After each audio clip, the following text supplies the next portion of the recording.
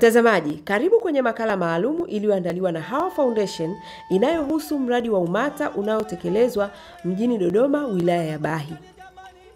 Makala hii inahusu mradi wa usafi wa mazingira Tanzania, kwa kifupi UMATA, kwa usimamizi wa Plan International chini ya WSSCC. Kutokana na changamoto ya jamii kutokuelewa elimu ya hedhi salama, watoto wengi wa kike wanaofikia umri wa kupevuka hupitia wakati mgumu na kusababisha kutokuwa na uhuru katika masomo yao, michezo yao na hata kisaikolojia. Takwimu zinaonyesha kuwa watoto wa kike hushindwa kuhudhuria masomo yao kwa siku 4 hadi 5 kila mwezi kwa sababu ya hedhi. Mradi huu wa UMATA umetoa elimu kubwa katika maeneo mbalimbali wilaya ya Bahi mkoani Dodoma, na katika wiki hii ya maadhimisho ya hedhi salama waliweza kuandaa namna ya kuweza kuangalia huu mradi umeweza kuleta matokeo gani katika wilaya ya Bahi mkoani Dodoma. Waliweza kukutana na wanafunzi wa jinsia zote, wazazi na walimu pamoja na viongozi wa ngazi ya kata ili kujadili jinsi ya kutatua changamoto zinazowakumba wanafunzi wa kike wanaofikia umri wa kupevuka. Karibu ungane nasi katika makala hii. Mimi naitwa Nyanzobe Malimi, ni mkurugenzi wa mradi wa usafi wa mazingira Tanzania, kwa kifupi unajulikana kama UMATA. Nafanya kazi na shirika la Plan International. Shirika la Plan International liko Tanzania toka mwaka 1991 na tuko katika mikoa 7 ikiwa na mojawapo ni Dodoma, ambapo ndipo mradi wa UMATA upo. Na shughuli hasa za shirika la Plan ni kusimamia na kutetea haki za watoto, hasa haki za watoto wa kike. Tunaposema masuala ya haki za mtoto na hasa mtoto wa kike, linaungana moja kwa moja na masuala mazima ya hedhi. Hedhi ni hali ya mwanamke aliyebalegha kuwa na damu sehemu za siri. Ni kweli? Ndio. Hebu mpashie. Choma. Maadhimisho haya tulianza kuadhimisha mwaka 2015, ambapo tulianza kwa sehemu ndogo sana ya kutoa elimu, lakini baadaye tukajumuika na wadau wengine kwenye ngazi ya wizara na tukaweza kufanya sherehe kubwa kwenye ngazi ya wizara na wadau wengine kwa mwaka 2015 na mwaka 2016. Sasa kilichofanyika kwa mwaka 2017, tuliona kwamba tumeshatoa elimu kwenye ngazi za mashule. Kwa tukasema mwaka huu tuweze kupata mrejesho wa yale tuliyoyafundisha, tuone yapi yamefanikiwa, yapi bado yana changamoto na jinsi gani tutaweza kwenda mbele. Kwa hiyo maadhimisho ya mwaka huu yameanza kwa utafiti mdogo. Tumefanya utafiti kwenye shule za msingi, shule 7 katika wilaya ya Bahi, Chamwino na Kongwa. Tumekutana na makundi ya wasichana. Je, ni wangapi darasani ambao wameshapata na hedhi, wameshapevuka? Nyosha mkono. Kwa sababu tumesema kitu cha kawaida. Safi sana. Na je, ulipopatwa na hedhi kwa mara ya kwanza, ni nani ambaye ulienda kumwambia? Ulimwambia mzazi au ulikaa kimya? Ulimwambia mama mwingine? Kwa hiyo kauli mbiu ya mwaka huu ni elimu ya hedhi huondoa woga na kuleta kujiamini. Kwa tumeongea na makundi haya hasa ya watoto wa kike na wa kiume. Ya watoto wa kike kujua hali ikoje, wanafanyaje wakikutwa na hali hii, ambao hali hii ni maumbile ya kawaida kabisa ya mwanamke yoyote, na pia changamoto zipi ambazo bado wanazo.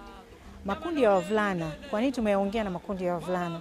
Tumetaka kujua wana elimu kiasi gani ya kuhusu elimu ya hedhi na wanawasaidiaje au watawasaidiaje wasichana. Shuleni, kwenye shule hizi za msingi wanachanganyika watoto wa kike na wa kiume.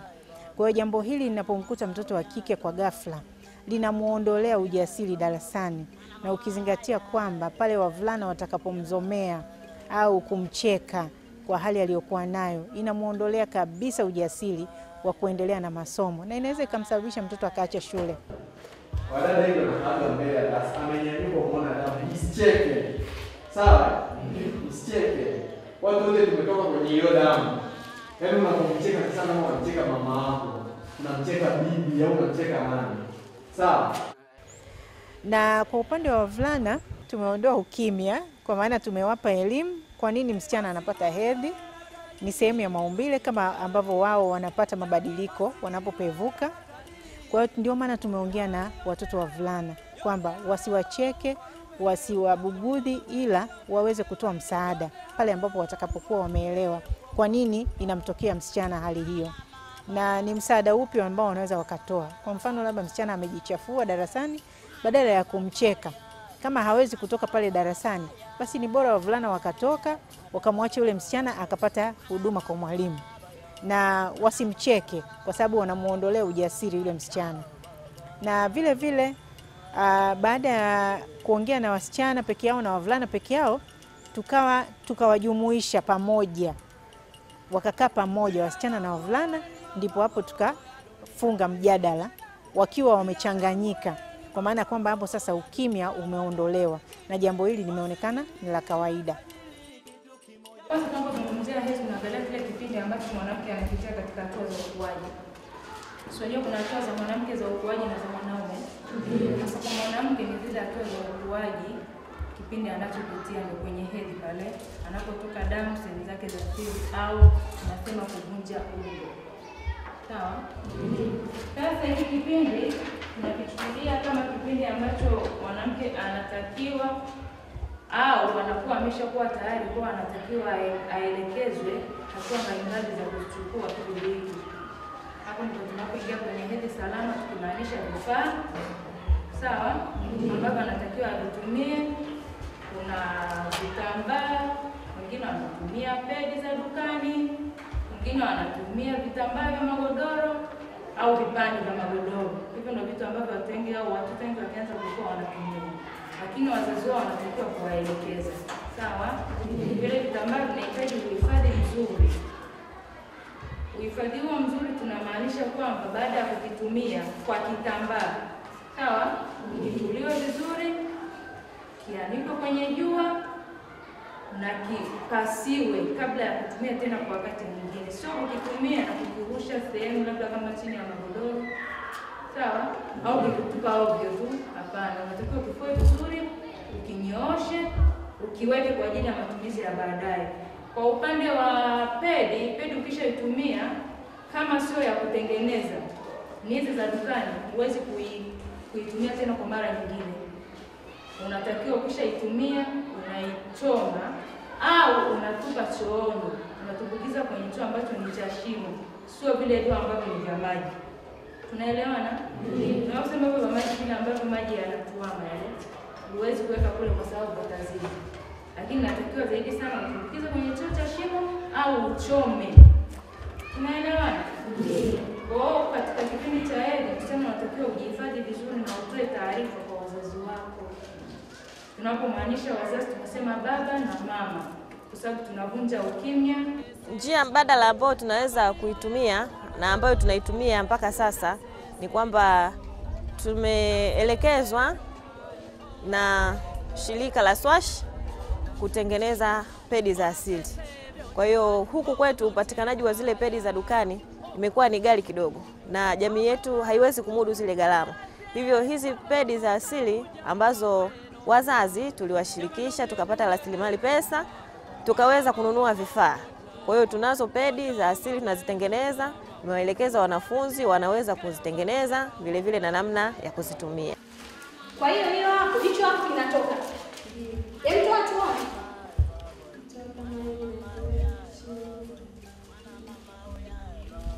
Aha, ukishatoa hiki unakitupa au unakifua tena? Akitumiki tena. Alafu na hicho kilichobakia kama bado ni safi ni kutumika kwa kama nyingine. Kwa hicho kinaweza kikafuliwa na kuanikwa. Chenye yake bidii kina nini? Kina nylon. Ndio hivyo tunafanyaga? Ndio. Haya tumpigie makofi. Asante.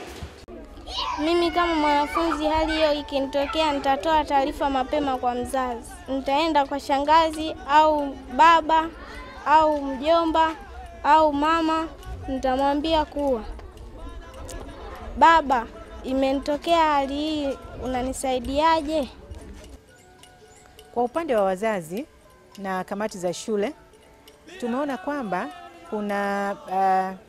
kuna mila ambazo zipo, na mila hizi zimewekwa kwa makusudi kwamba msichana anapopevuka kwa mara ya kwanza anakaa nyumbani kwa siku 3, na siku hizo 3 anaelekezwa kwa nini amepata ile hali, kwa maana amekuwa sasa, ametoka utoto, amekuwa mtu mzima, na ajihifadhi vipi. Kwa wale wenye uwezo wanamuelekeza jinsi ya kutumia hizo pad, lakini kwa wale ambao hawana uwezo basi wanamuelekeza jinsi ya kutumia hivyo vitambaa. Kuna swala la usafi linazingatiwa, anaelekezwa msichana. Pia wanazungumzia mambo ya mimba za utotoni, wasichana wajiepushe, na vile vile wanaongelea kuhusu masuala ya ukimwi. Kwa wanachukua takriban siku 3 na hao wasichana. Kwa upande wa shule sasa, kamati za shule, kuna waraka wa elimu bure ambao unaelezea jinsi ya kutumia pesa za utawala, kwamba wanaruhusiwa kununua vifaa vya watoto wa kike, lakini si shule zote ambazo zinatekeleza, ni shule chache tu. Kwa hiyo wakati tunapita kwenye hayo mashule tumetoa wito, kwanza tumewaelekeza walimu kwa nini ni muhimu kuweka hivyo vifaa, lakini pia wasisitize yule mwalimu wa afya aweze kupewa hivyo vifaa, aweze kuwahudumia hao watoto vizuri, kwa sababu kama mtoto akiwa ana hicho kifaa shuleni ikamtokea dharura akaweza kustirika, ina maana hana haja ya kurudi nyumbani, anaendelea na masomo na hakosi vipindi. Na wengi wameelewa na tuna imani kwamba watatekeleza. Kwa hiyo kwa mazingira ya sasa hivi, nazungumzia sasa hivi, kama mtoto ikitokea amepata heri akiwa shuleni, atamwona mwalimu wa afya. Mwalimu wa afya atampeleka kwenye chumba maalum. Kule kwenye chumba maalum ametengeneza pedi maalum ambazo watoto wanaweza wakazitumia. Kwa hiyo ikitokea mtoto amepata heri akiwa shuleni, kwa shuleni sisi sio tatizo kwamba kuna chumba maalum ambacho kinawasaidia wale watoto. Asante. Hebu tumsikie mwalimu wa afya. Mwalimu wa afya, nataka nikuulize maswali. Mwalimu wako mkuu, naomba usimame. Mwalimu wako mkuu anasema kwamba hapa shuleni mmeshaanzisha utaratibu kwamba wanafunzi wanapewa pedi shuleni. Sijui pedi hizi mmegharamia, zinagharamiwa na nani? Asante. Ni kweli huo utaratibu upo hapa shuleni. Tuliitisha mkutano wa wazazi tangu 2015, tulipata elimu hii, kaitisha mkutano wa wazazi wakawa wametuchangia baadhi. Elimu ndio pata mlipewa na nani? Elimu tuliyopata tulipata kutoka katika shirika plan UMATA. Ndio walitupa hiyo elimu, kwa hiyo tukaja na sisi tukawezesha wanafunzi. Baada ya hapo, rasilimali pesa tulizipata kutoka kwa wazazi, walituchangia, tukawa tumenunua ngozi, pamba, vitu mbalimbali tukaa navyo, nikawaelekeza wanafunzi namna ya kutengeneza. Tunaziita hizo ni pedi za asili, hazina gharama kubwa. Kwa hiyo na watoto tumeshawaelekeza namna ya kutengeneza, kila kitu kipo sawa. Kwa hiyo mtoto anapokuja akiwa katika hiyo hali, umeshaelekezwa na chumba chao kipo pale, wanaingia ni kubadilisha, vile vingine anaviweka katika kibebea taka pale, mwisho wa siku kinachoka. Kwa mfano, hii hapa ndio pedi ya asili. Anaikunja hivi, anafunga hapa nyuma. Baada ya hapo anaiweka katika chupi yake katikati, anavaa. Kwa hiyo eneo hili hapa ndio linagusa zile sehemu ambazo damu inatokea. Kwa hiyo maana yake damu ile itaingia katika pamba hii ambayo ina ngozi juu yake. Ikishachafuka baada ya yale masaa 3, anaitoa hii pamba, anaenda kuichoma. Hichi kitambaa kinabaki safi.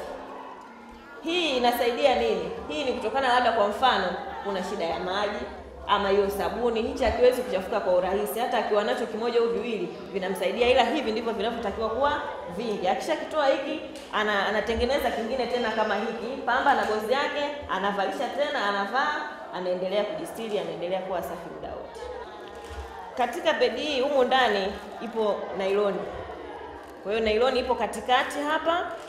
Hichi kitambaa cha pamba kama nilivyosema unashona.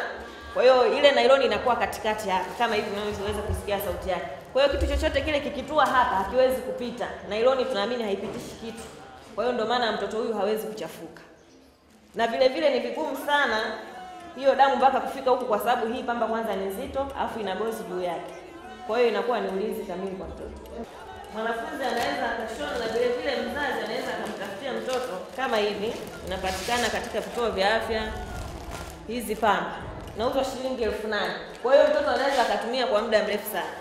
Vile vile hizi gozi, na watoto wetu bado ni wadogo, kwa hiyo hana maumbile makubwa, hata vipedi vyao ndio maana unaona vinakuwa vidogo. Kwa hiyo hata pamba inayotumika ni kiasi kidogo, ile 8,000, na hii inategemea mwenyewe utataka kwa kiasi gani, lakini nayo inalenga hivyo hivyo shilingi 8,000. Kwa hiyo ukinunua hivi mtoto anaweza akatumia muda mrefu sana.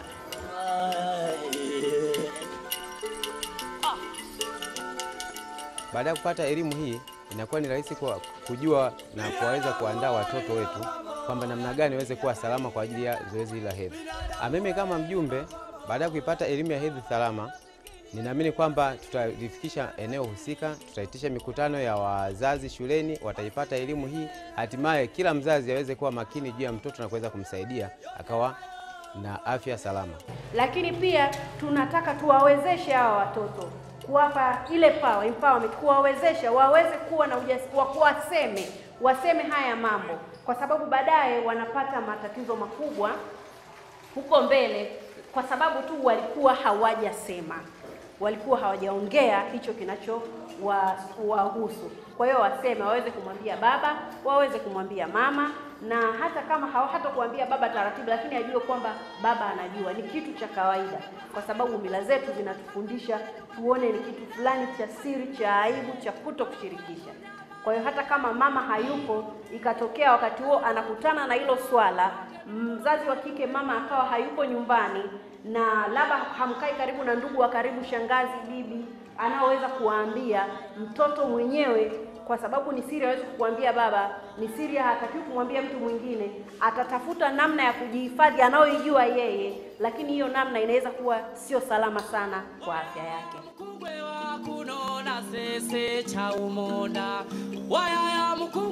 Changamoto ambazo unaweza kukutana nazo kwenye swala la watoto wa kike ni kwamba hasa kipindi cha ukuaji wa watoto.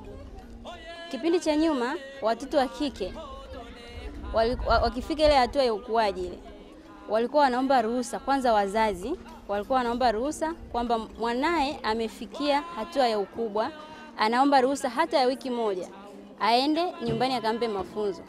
Tukamwambia mafunzo hayo hata mimi naweza nikatoa.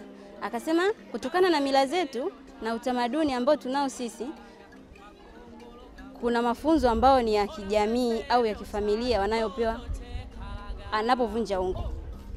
Basi nikamwambia sawa, nikawasiliana na mkuu wa shule, akasema tumruhusu, tukaruhusu. Walikuja kama wazazi watatu kwa kipindi tofauti, lakini ndani ya mwezi mmoja. Tukasema maana ni utamaduni wao, basi tuwaruhusu. Akarudi shule, lakini tukamwelimisha mzazi, tukamwambia labda ni kwa sababu ya mara ya kwanza, lakini hata sisi walimu tunaweza tukawaelimisha watoto kipindi cha hedhi ya miezi inayofuata. Wanaweza wakakaa shuleni tu wakasoma hivyo hivyo, isiwe ni kama tatizo. Tunaweza tukawasaidia wenyewe wakakaa shule bila hofu yoyote. Mzazi aliniuliza mnawasaidiaje? Kwa sababu mimi najua atakapofika kwenye hedhi basi shule hataweza kuja. Tukamwambia hapana mzazi, usiwe na wazo hilo. Hata sisi wenyewe basi kazini tungekaa na sisi nyumbani, kwa sababu mwanafunzi hawezi akapoteza masomo kwa sababu ameingia kwenye kipindi cha ukubwa, na kila mwezi atakuwa anapoteza vipindi vingi. Basi mzazi kwa ukweli alikubali. Baada ya ile elimu alikubali, nikakaa na mtoto. Mtoto akawa amekubali, akasema ndio mwalimu, basi nitakapofika kama nitashindwa nitafanyaje, nitakuona. Lakini sisi shuleni nikaa nimeongea na uongozi wa shule, tukaambia kuna baadhi ya wanafunzi wameshakuwa hivi na hivi. Changamoto nyumbani ni kubwa, wengine hawana uwezo wa kununua zile pedi. Vitambaa pia, mzazi kama mzazi hawezi kwenda akachukua kikanga nzima ile akamkatia vitoto vitambaa. Nikamuuliza mtoto unatumia kitu gani? Navaa hivyo hivyo. Nakuja shule. Nikamwambia wewe unafanyaje? Unakata vitambaa. Mwambie mama kukatie nini vitambaa. Alipofikia yule mtoto nikaa namuita kwa sababu nilifaa kumfuatilia. Nikaa namuita. Nikamwambia umetumia nini? Akaniambia nimetumia kitambaa. Umekipata wapi? Nimechukua kanga mama ambaye alikuwa amefanyaje? Ameitupa. Safi chafu. Mwalimu, mimi ilikuwa tu chafu nimeiokota nikaweka. Nikamwambia utapata magonjwa. Bahati nzuri mimi nikawa nimeenda nyumbani nikachukua pedi nikamwelekeza. Je, unajua jinsi ya kutumia pedi? Akaniambia sijawahi kuiona. Nikachukua mimi nguo ya ndani ambayo nilikuwa ninayo nyumbani mpya. Nikamwelekeza jinsi ya kuvaa, na pia hata wanafunzi nilishawaelekeza kutokana ule mwanafunzi na ilikuwa mara ya kwanza na ni kitengo ambacho nilikuwa nimepokea mara ya kwanza. Nikaona kuna haja ya kuelekeza jinsi ya kuvaa pedi wote. Nikachukua ile nguo ya ndani, nikachukua pedi, nikawaonyesha kwa ujumla. Wakawa wameelewa mpaka pale. Lakini changamoto ambayo inaendelea ni baadhi ya wanafunzi kujificha wao kama wao. Wanaendelea kufanyaje? Kutumia vitu vya asili vya nyumbani. Cha kushukuru mimi kwa upande wangu mpaka sasa hamna mtoto ambaye anaweza akakosa shule kwa sababu ya kufikia siku ile ya hedhi. Kuhusu semina hii ya shirika la Plan International, imekuwa ni msaada mkubwa sana kwa ujumla katika kijiji kizima cha Chikopelo. Kwa sababu hili swala la hedhi kwa mila zetu sisi Wagogo tulikuwa tunaliendesha kwa jinsi ambalo halistahili kabisa. Kwanza tulikuwa tunasababisha magonjwa mengi kwa mabinti zetu. Lakini kwa jinsi tunavyoendelea kupata elimu na jinsi tulivyoelimishwa na nyie wana Plan International, tumeelimika zaidi na tunawahakikishieni kwamba tutakuwa kipaumbele. Tutaongeza nguvu kazi kuwaelimisha watoto wetu na kuwaelimisha wazazi wenzetu ambao wako majumbani, ili watoto wetu wakiwa katika vipindi vyao vya hedhi wawe safi na salama, na wawe na ujasiri mabinti zetu kwamba hili swala wasiwe wanalionea aibu tena, kumbe hichi ni kitu tu cha kawaida. Hedhi isipokuwa salama, ujue kwamba matatizo yatakuwepo. Inaweza kusababisha asije kupata uzazi, inaweza kusababisha akawa na mimba ambazo zinatoka kwa sababu atavaa vitambaa vichafu, atapata bakteria. Ndio maana tukasema kwamba vitambaa visiwe vichafu na visiwe vile vilivyochakaa sana, lakini hizo kanga sisi tumetumia na bado tunahamasisha watoto wetu waendelee kuvitumia kwa mtindo tofauti wa kutengeneza pedi ambazo zina gharama nafuu. Tumepita kwa wanafunzi, tukajaribu kuwatafiti. Tukamwambia wewe kwa nini ufiki shule? Anasema jinsi ninavyojistiri na vitambaa nakuwa siko salama, na wasiwasi, hata darasani nashindwa kukaa vizuri. Kwa hiyo akivaa ile anakuwa yuko vizuri, ataweza kucheza mpira, ataweza kuhudhuria masomo yake kama kawaida. Labda niwaulize tu swali moja la uchokozi wa wenzangu. Katika mwili wako ni eneo gani ambalo wewe unalithamini kuliko maeneo mengine yote? Kwa wanawake na wanaume. Ambalo hata kupita barabarani huko wewe unajivunia. Naomba nijibu. Sehemu za siri.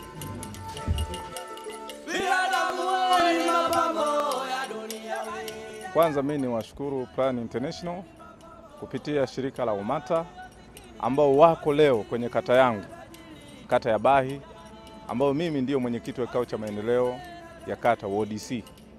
Kwanza wamekuja kutoa wembwi la mila zetu na tamaduni zetu za Wagogo juu ya haki ya hedhi ya mtoto wa kike kujitambua akiwa mashuleni, akiwa nyumbani.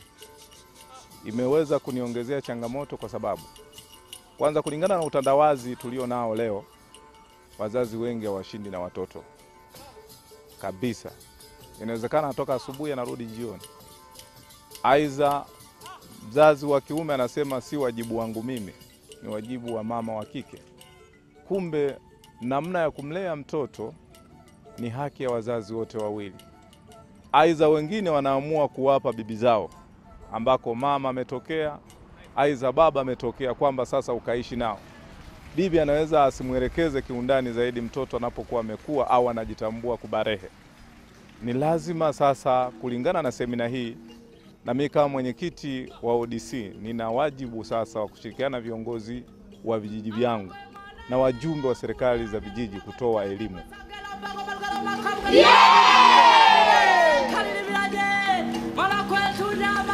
Na sasa nikukaribishe katika kilele cha siku hii ambayo ilikuwa tarehe 28 mwezi wa 5 mwaka 2017 mjini Dodoma, ambayo yalihudhuriwa na baadhi ya viongozi mbalimbali wa kitaifa.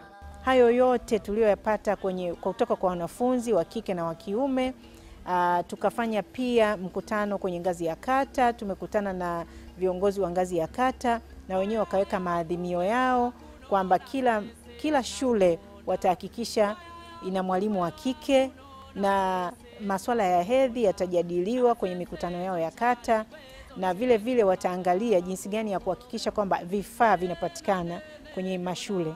Kwa hayo yote tumeyawasilisha kwa wabunge, kwa viongozi wa ngazi ya mkoa, ngazi ya wilaya na wadau waliohudhuria leo. Na nisemee tu kwa wale wabunge ambao wamehudhuria, wameonyesha uitikio wa kwamba hili swala ni muhimu, na tumepata shuhuda mbalimbali. Wengine walikuwa hawalijui au walikuwa hawalipi kipaumbele kwa kiasi hicho. Kwa hiyo imeleta mwamko kwa wabunge. Mimi binafsi imenigusa sana na kuona kwamba ni vema niendelee kuvunja ukimya katika swala hili la hedhi kwa ajili ya kuelimisha jamii, lakini pia watu wa nyumbani kwangu na jamii kwa ujumla. Na kwa vile mimi ni mbunge, nimeona ni vema pia jambo hili, swala la hedhi, niweze kulizungumzia pia ndani ya Bunge la Jamhuri ya Muungano wa Tanzania kwa niaba ya wananchi wangu pia ambao ni wasichana na wanawake ambao wanahitaji huduma hii ya wakati wa hedhi. Kwa mfano, kuna hivi vifaa vya kujihifadhi, pads, zina kodi. Kwa hiyo mimi binafsi nilikuwa naiomba serikali iangalie uwezekano wa kuondoa kodi katika pad ili wanawake waweze kupata vifaa hivi kwa bei nafuu. Kwani wakati huu kwa sababu vinachajua kodi, ndio maana unakuta bei yake ziko juu sana. Na kiasi kwamba wanawake wengine ambao hawana uwezo wanashindwa kumudu kuweza kununua hizi pads kwa ajili ya kujihifadhi. Ndugu washiriki, nawashukuru sana waheshimiwa wabunge walio katika mstari wa mbele katika jitihada za kufanya utetezi wa haki ya mtoto wa kike kupata mazingira rafiki ya kujifunzia. Pongezi za kipekee ziwaendee waheshimiwa wabunge waliojumuika nasi hapa leo. Mheshimiwa Mwenyekiti, Mheshimiwa Peter Serukamba, lakini pia Mheshimiwa Lorencia Upimba, lakini na Mheshimiwa Badweli ambao wako hapa. Natumaini mtakuwa chachu ya kuendeleza mjadala huu bungeni na kuonyesha mfano katika maeneo yenu katika swala zima la kuvunja ukimya. Unajua, kwa kweli yani kinachukuliwa kama vile ni kitu cha siri, lakini sio siri sana, kwa sababu binti yoyote lazima atapita katika hatua hiyo. Wito wangu kwa shule zote, wafundishe elimu ya afya na umuhimu wa kujihifadhi kwa wanafunzi wa kike ili kutoa hamasa na kupanda mbegu nzuri kwa kizazi hiki na vijavyo. Pia kwa viongozi wetu na kamati za shule, wasimamie kwa ukamilifu elimu inayotolewa kwa jamii na shule ikiambatana na kuboresha miundombinu ya vyoo na kuweka vyoo maalum, vifaa maalum vitakavyosaidia watoto wa kike kujisitiri kipindi cha dharura na muda wote watakaokuwa shuleni. Hii itapelekea kuwa na jamii inayojali na kuthamini utu wa mwanamke. Ndugu washiriki, kwa haya machache nawashukuru sana kwa kuja kushiriki katika maadhimisho haya. Mimi ni Profesa Anna Tibaijuka, ni mbunge wa Muleba Kusini, lakini pia ni mwenyekiti mstaafu wa Baraza la Maji na Usafi la Duniani WSSCC, ambao ndio mfadhili wa mradi huu unaoendelea. Baraza la Dunia la Maji na Usafi ni mradi wa Umoja wa Mataifa ambao ulianzishwa miaka ya 70 kuhamasisha dunia kuhusu hali ya usafi, kwa sababu usafi ni changamoto. Watu wengi ni ajenda ilikuwa imesahaulika, lakini sasa katika usafi humo kuna maji na usafi vinakwenda kwa pamoja. Kwa hiyo kuonekana kwamba lazima tuwe na kampeni za dunia chini ya Umoja wa Mataifa zinazoeneza elimu duniani. Kwa hiyo ndio baraza likaundwa, na mimi mwaka 1911 ndio nilichaguliwa nikawa mwenyekiti wa baraza hili, na nimemaliza kipindi changu 2015. Sasa nilipopata nafasi hiyo, mwamba ngoma ngozi kuvutia kwake, na mimi ndio nikavuta huu mradi nikaleta huku, ukawa tumechagua makao makuu Dodoma ndio tuendeshe kampeni hii. Kule kwangu Muleba Kusini ambako mimi ni mbunge, changamoto ni hizi. Na kama nilivyosema, mradi huu pamoja na kuwa mbunge, sasa ilibidi tuanzie hapa makao makuu kwa kuamini kwamba hapa tutaweza kuwafikia watu wengi. Sasa sidhani kama itakuwa haki kusema kwamba kila mwanafunzi apewe vifaa bure. Maneno haya yanasemwa, lakini mimi sio mtu wa namna ile kusema kwamba niseme, ila tupunguze bei iwe nafuu.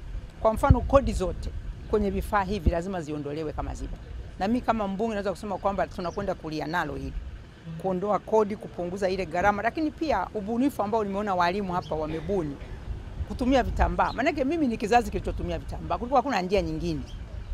Na kusema kweli kama maji hapo, maana unakuta kwamba usafi pia unataka maji, unataka sabuni. Sasa kuna vitu ambavyo unaweza ukavilenga pale ukaboresha, kuliko kusema tukisema kwamba padi zote ziwe bure za kizungu hizi tutashindwa. Lakini tukisema elimu ya kutengeneza padi za bei nafuu, kuondoa kodi yoyote ile kwenye hizi pamba ambazo zinatumika hospitalini kwa kina mama waliojifungua na kwa watoto wetu wasichana ambao wanaingia kwenye hedhi, hayo yanayowezekana. Kwa hiyo mimi nafikiria kwamba hapa tugange na yale yanayowezekana bila kujidanganya, lakini teknolojia inawezekana, na Mheshimiwa Rais anasukuma viwanda. Viwanda sio lazima viwe ni vitu vinatoa vitu vya ajabu. Unaweza kuwa na kiwanda cha pedi ambazo ni affordable, yani ambazo unaweza kukidhi bei yake.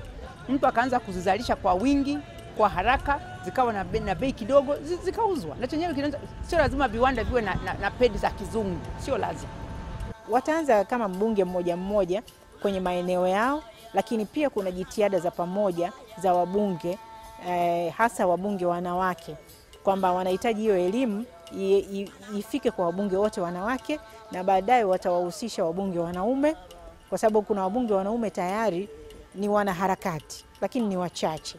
Kwa hiyo watahakikisha kwamba hili swala sasa linazungumzika kwenye ngazi ya wabunge wote. Lakini pia ni wasemaji kwenye masuala ya bajeti, kwa sababu tunajua hela inayoenda kwenye capitation inawezekana ni ndogo, kwenye utawala ni ndogo. Kwa hiyo tunahitaji kuwa na fungu zaidi ili wasichana waweze kupata hivyo vifaa mashuleni. Kuna masuala ya maji, wanapokuwa shuleni wanahitaji hayo maji ili wajifanyie usafi. Kuna masuala ya vyoo bora, ambayo hicho choo kinakuwa na chumba cha kujistiri kwa wasichana. Pia ni mahitaji ambayo yanahitaji bajeti. Kwa hiyo tumepata nafasi ya kuwapitisha wabunge, kuwapa huo uelewa kwamba hili swala ni muhimu na linahitaji uangalizi zaidi wa kisera na pia kwenye masuala ya bajeti. Kwa vijiji ambavyo vina miradi ya maji, kupeleka maji itakuwa ni kipaumbele katika maeneo ya shule. 4, kufanya tathmini ya vijiji ambavyo maji yapo na shuleni hakuna maji, na kuandaa mkakati wa kuwezesha upatikanaji wa hayo maji. Kwa mfano, maji yanaweza yakawa ni mita chache kutoka pale shuleni, lakini shuleni haijafika. Kwa hiyo kile kituo ambacho watu wanakipatia maji watoto, inakuwa ni kazi kuyafuata yale maji. Kwa hiyo hii mikakati tunayoisemea kwamba yale maji yako katika kile kijiji, basi nguvu kazi ipatikane pale. Hiyo elimu itakayotolewa wazazi pamoja na serikali ya kijiji ama wilaya isaidie katika kuweka miundombinu kusogeza maji shuleni ili watoto wetu wasipate tabu. Asante.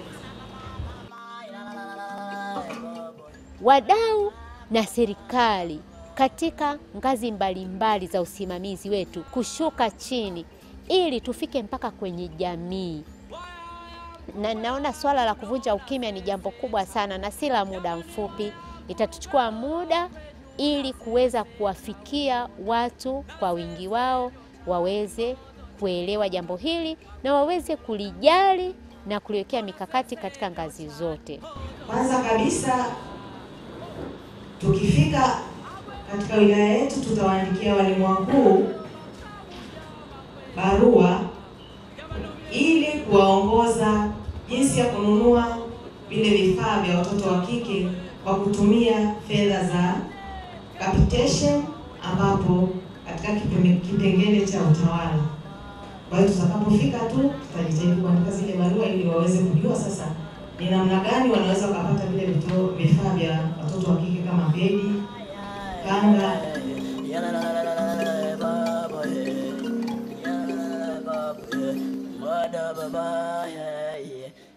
Kwanza nimefurahi sana kwa sababu na mimi nilikuwa ni miongoni mwa watu wa ukimwi. Mimi ndani mna watoto wa kike, ndugu zangu wanawake, lakini hata siwezi kujua lini wanaingia hedhi, sijui wanapata matatizo. Lakini kwa maana ya semina hii na mafunzo haya na maadhimisho haya, nimejifunza kwamba jambo hili sio jambo la siri. ni jambo la kimaumbile, ni kama jambo jingine lolote ambalo mtu yoyote anapaswa kujua, kutoa huduma na kadhalika. Kwa hiyo nimejifunza kwanza na mimi kutoka kwenye ukimya na kuvunja ukimya, kwamba na mimi nishiriki si nyumbani tu, lakini hata nje ya mipaka ya eneo langu la kufanya kazi kama mbunge. Kupitia mafunzo haya, kupitia vikao hivi, tumesema sasa hivi jambo ni letu wote. Kwa hiyo na mimi hapa tu katika mchango wangu pale ndani nimetoa maelekezo kwa wenzangu, sababu wako hapa. Nimesema kwanza, bahati nzuri hizi shule ambazo wafadhili hawa wametusaidia kujenga vyoo, wameweka kwanza eneo la watoto wao kuweza kujistiri wakati wanapokuwa kwenye hedhi. Lakini shule nyingi zilizobaki hazina. Kwanza hili ndio lazima letu la kwanza. Sasa tukitoka hapa tukaandaa utaratibu utakaowezesha kwamba kila shule katika kila choo sasa pajengwe chumba maalum kwa ajili ya huduma ya hawa watoto wanapokuwa wakati wa hedhi, kwa maana ya kubadilisha na mambo kama haya. Kwa hilo ni la kwanza. La pili tumesema viko vijiji vina maji, lakini maji yale hayajafika shuleni. Na mambo haya hedhi lazima maji ni muhimu. Kwa hiyo tumeelekezana kwamba tukafanya tathmini ya vijiji vyote ambavyo vina maji na ambavyo maji hayajafika shuleni, tuone gharama ni kiasi gani ya kutoka pale chanzo cha maji kilichopo kwenda shule, ili tutathmini yote, tutafute fedha tufikishe maji pale ambapo sasa katika shule, ili tuanze kuwasaidia wale ambao tayari kuna maji. Lakini pia na kuendelea na mkakati wetu wa muda mrefu kuhakikisha kwamba kila kijiji kina maji, na tumesema sasa kila kijiji kitakachopelekewa maji lazima shule ipewe kipaumbele, kwa maana kwamba katika ule usambazaji wa maji lazima shule ipelekewe maji. Ili pia pamoja na huduma ya maji ya kawaida, lakini pia tutasaidia kutoa huduma kwa watoto katika shule za wakati wa hedhi. Nitoa wito tu kwa viongozi wenzangu wa wilaya na wananchi, tutoe hili jambo kwenye ukimya sasa, tuliweke kwamba jambo ni wazi, ni letu wote, tushirikiane kama ambavyo tumeshirikiana kwenye malaria, tumeshirikiana kwenye kipindupindu, tumeshirikiana kwenye masuala ya ukimwi. Kwa hiyo na swala la hedhi nao sasa tulipe nafasi katika ripoti zetu mbalimbali za vikao, tuoneshe kwamba mahali gani kuna tatizo. Tukifanya hivi tutapunguza matatizo ya watoto wetu wakati wanapokuwa kwenye hedhi na mambo kama haya. Asanteni sana. Tuna imani kwamba kupitia vyombo vya habari zitaweza kufikia watu wengi, lakini nichukue nafasi hii kutoa wito. Kwanza nianze na ngazi ya familia, ngazi ya kaya. Swala hili liweze kuzungumziwa kwa uwazi, baba na mama waweze kulizungumza, waweze kuangalia ni jinsi gani wanaweka mazingira rafiki ya kumsaidia mtoto wa kike anapokuwa kwenye hedhi, ya kumjengea ujasiri, akaona kwamba hedhi ni sehemu ya mabadiliko ya kawaida ya mwanamke yoyote, na jambo hili lisimtie wasiwasi. Kwa hiyo akianza kujengewa ujasiri kutoka nyumbani, anapokuja shule akakuta kuna mwalimu na kuna vifaa vya kujihifadhia, anakuwa yuko vizuri zaidi. Kwa hiyo tuanze kwenye ngazi ya kaya, kwenye ngazi ya familia, tuvunje ukimya. Mama aongee na baba kumwambia kwamba binti yetu amekuwa, binti yetu anahitaji vifaa vya kujihifadhia, binti yetu anahitaji uangalizi zaidi. Lakini vile vile jambo jingine ambalo tungependa liweze kutekelezwa na serikali, vifaa hivi vya kujihifadhia vipunguziwe kodi au visitozwe kodi kabisa, ili viwe rahisi. Tulivyoongea na wananchi, wameomba kwamba kama basi swala hili liko nyeti kiasi hiki, swala hili ni muhimu, swala hili linahusiana na afya ya mwanamke na afya ya msichana, basi kodi itolewe na pengine iuzwe kwa bei rahisi, kama ambavyo kondom zinauzwa kwa bei rahisi kabisa, inaweza zikapatikana kila mahali. Kwa hiyo tufikie mahali na vifaa hivi kwa wasichana vipatikane kwa urahisi huo. Agwe mwanangu kuzelante malugalo makamu jama gweno buyako jama nomye nyunene no buyako mwana mama ho jama we uzelante kaya mbako jama oye kwe mama baboy mwana mama oya baboy mwana mama oya baboy mwana mama ya la baboy ya baboy mwana baba ya la baboy mwana mama ya